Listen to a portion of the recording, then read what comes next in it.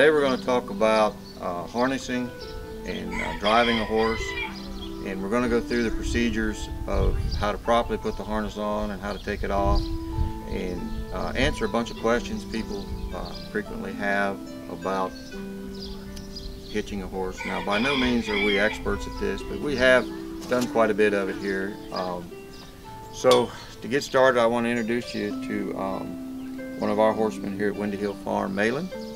And Malin is here, and one of his purposes and duties is to drive our horses. So Malin's an old farm boy, and he grew up on the farm, and he knows how to get a day's work done with a team of horses, and he does very well driving our horses.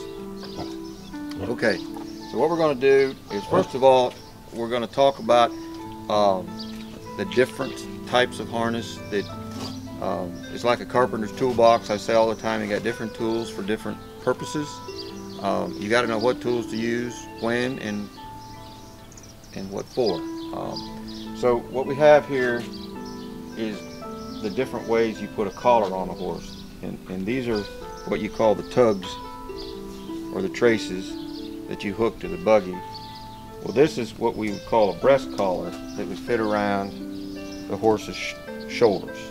Okay, and this is a collar. So frequently you'll see horses like the hitch horses, like the Clydesdales and all, they'll have big collars and hames that stick up. Well, a collar is more for heavy duty work, pulling heavy loads, and that collar lays on that horse's shoulders here.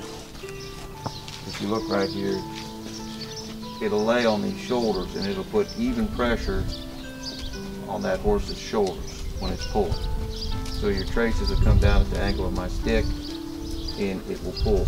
And the breast collar will hook and go around the front of the shoulder. Now, if you pull a heavy load with this breast collar, what I don't like about that is it's pulling right against this shoulder joint right here. And over a long period of time and over a lot of weight, that could be to your disadvantage. Okay, so if you're doing heavy work like pulling a plow, or if you're pulling a wagon, or say even a cart with multiple people in it, I would use a collar. Okay, if you're recreational use, just schooling and maybe going just a couple miles with maybe one or two people in a cart, I think this is just fine. Now, out here where we live is Amish country, and I'd say on the driving horses, 95% of the horses will use this breast collar, and they get along fine. But you just got to be careful you don't put too much weight and too much pressure on that front shoulder.